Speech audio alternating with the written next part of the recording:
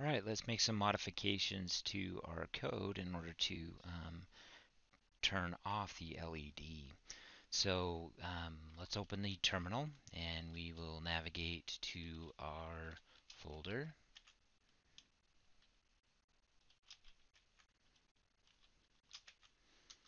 And the first thing that we want to do is we want to pull from the repository in case there are any changes. You may or may not see that there are changes, and we're good to go now. We have the most recent version of the code.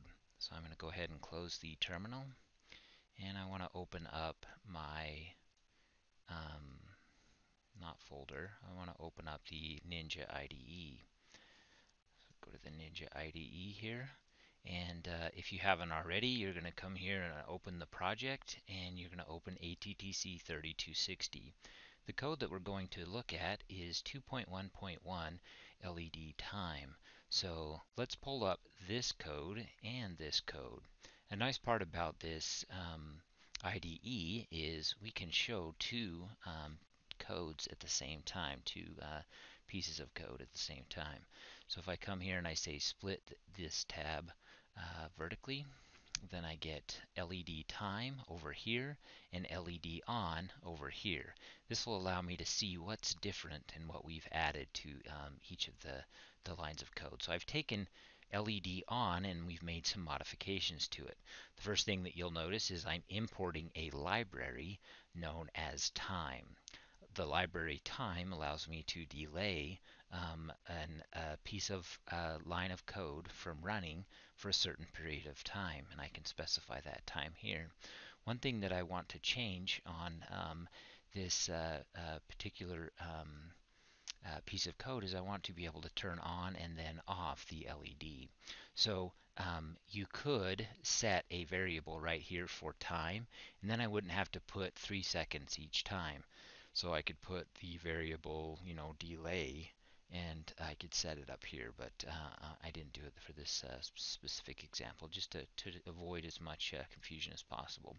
So we have this code that we have from our previous time running the code. We had GPIO set mode to the physical location, and we want pin R to be an output. Now we're going to be doing some things with pin R. The first thing that we're going to do is we're going to delay, and this is in seconds. So 3 indicates the number of seconds that we will be delaying the code. The next thing that I'm going to do is I'm going to turn the code, or excuse me, turn the pin on.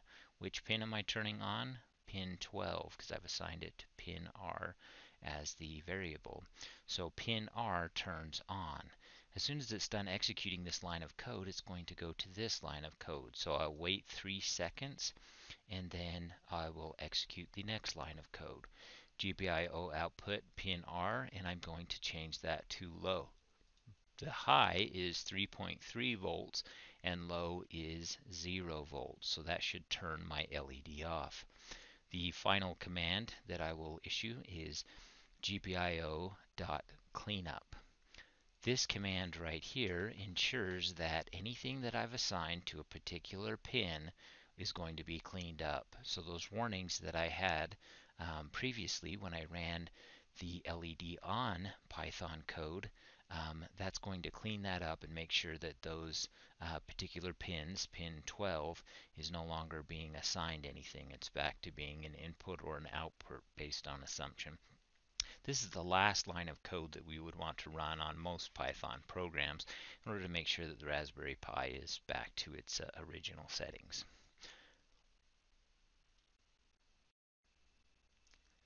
Alright, let's navigate back to our terminal and go into the folder Lab 2.0. And now we will look at what is available in Lab 2.0. And we want to run the Lab 2.1.1 LED time. So if I type in Python, I want to execute a Python script. I press space, 2.1.1, and then I can press the tab key.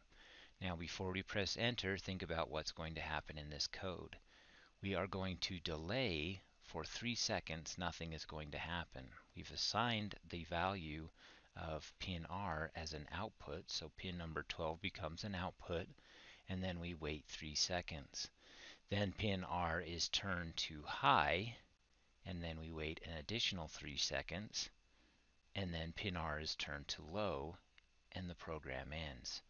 So we press enter. There's a 3-second delay. The light turns on for 3 seconds, then it turns off, and the program ends. We also can notice that the light is off, and we've cleaned up the GPIO with that last command. So the code that we just ran isn't super exciting. We were able to turn on an LED and then turn it off, but that's all it did.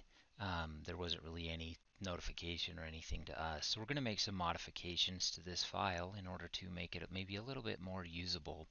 The first thing that we should do is let's go ahead and tell the console when the program starts. So I'm just going to press enter above time, and I'm going to write a print statement. So remember, we write a print statement by doing print and then an open parentheses, and then we need to put this in double quotes, and we're going to put start of the program. The next thing that I want to do is I want to know when my 3-second timer is over. So I can do a print statement, and I can say turn on LED. And then let's do a print statement for when we turn off the LED. Forgot the double quotes.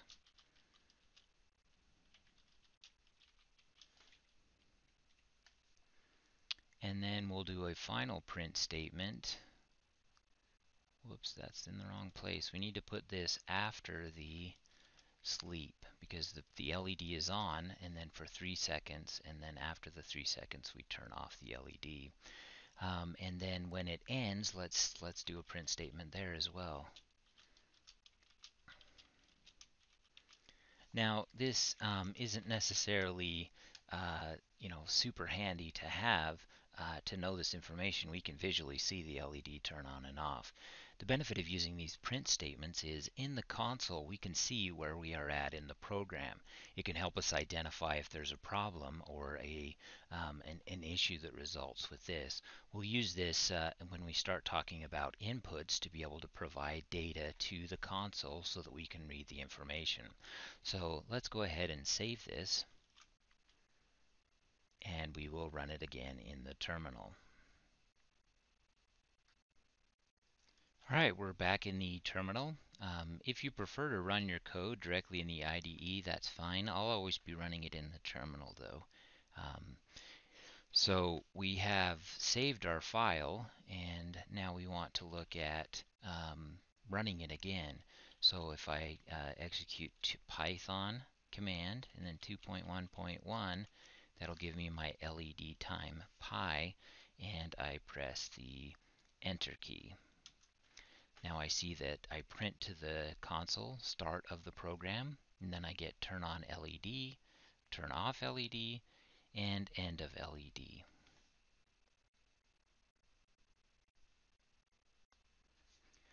Let's go back to our code and see if we can make this a little bit better organized.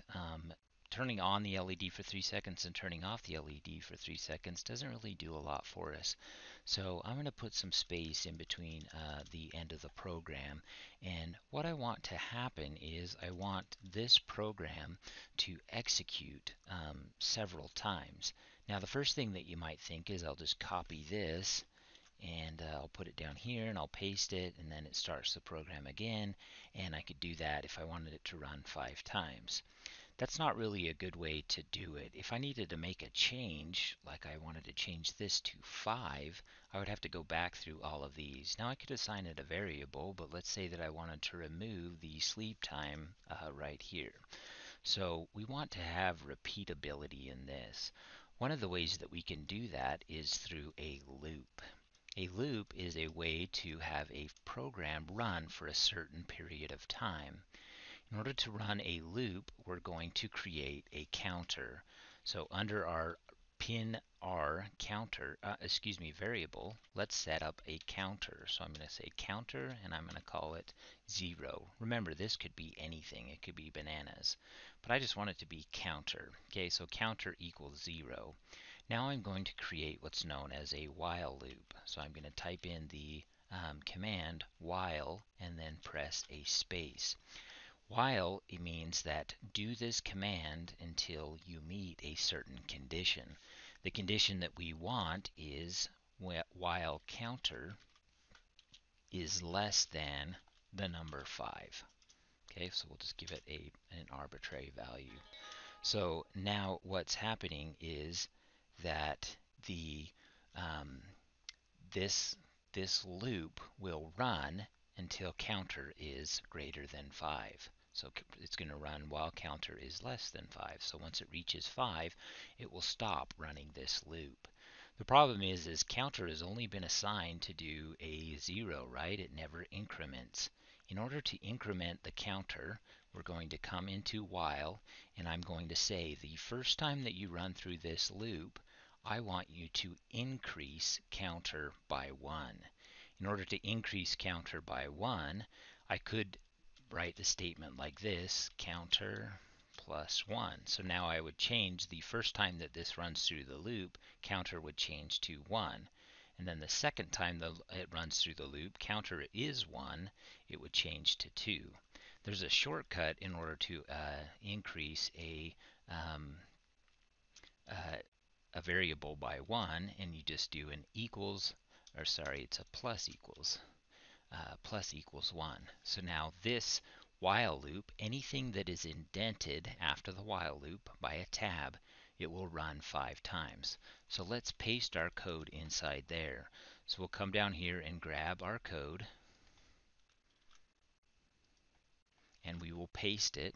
Now remember, it has to be tabbed over. That's how the processor determines that this is part of the loop. So I'm going to do a tab to get everything over there. Now if this counter was here, the while loop would just continuously run forever. We want to make sure that the while loop has an ending, and it has an ending right here where I'm doing counter plus equals 1. Alright, let's save this program. Let's remove this second timer. And now what we expect to happen is this will run the 5 times, because it starts at 0 and then it'll end when counter equals 5. So 5 is less than 5. That's a false statement. I will exit out of the while loop, and then I will go into the final print statement. Alright, when I save the file, we'll notice that there is an invalid syntax right here. And I decided to leave it that way because I wanted this would be a good opportunity for us to do some debugging. So what we need to do is there's a problem with the while counter. So there's a syntax error here.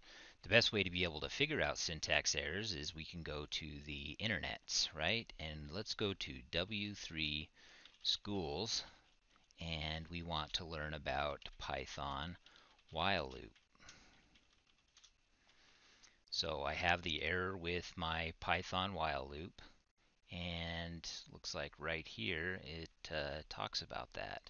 So Python, when I use while, what you'll notice is there's actually supposed to be a colon at the end prior to the indentation. So notice how these are all indented. They're all part of the while loop. But if I leave out that colon, that's a problem. So I come back to my code and I add in the colon and I save it, and now I can see that I am error free. If we were to run this code in the command line, then we would see that there was a syntax error on probably would identify line 12 as the error, even though we really had the problem on the line before. Alright, so now we'll go ahead and start up the terminal again and run this code. Let's go back to the terminal, and now we will run our code with the while loop in place. So as a reminder, we are working in the 2.1.1 LED time. So if I type in Python 2.1.1, and press tab. When I press enter, I'm going to see the code run 5 times, and there'll be a little bit of a delay between each command line. So here we go. We start the program. We're delaying that 3 seconds. We turn on the LED. We delay another 3 seconds and turn off the LED. Start it up again. We probably could have removed the start of the program out of the while loop, because we really only are starting the program the one time. However, now we can see that our LED is turning on and off, and it should execute that 5 times and then end the program, and we're back in the terminal. So a while loop can be very handy when we want a program or we want something to run for a period of time based on some type of a condition. We'll be using this as we proceed through the course, and hopefully this was helpful in showing you how we can turn on and off an LED. We'll get a lot more sophisticated as we move forward from this point.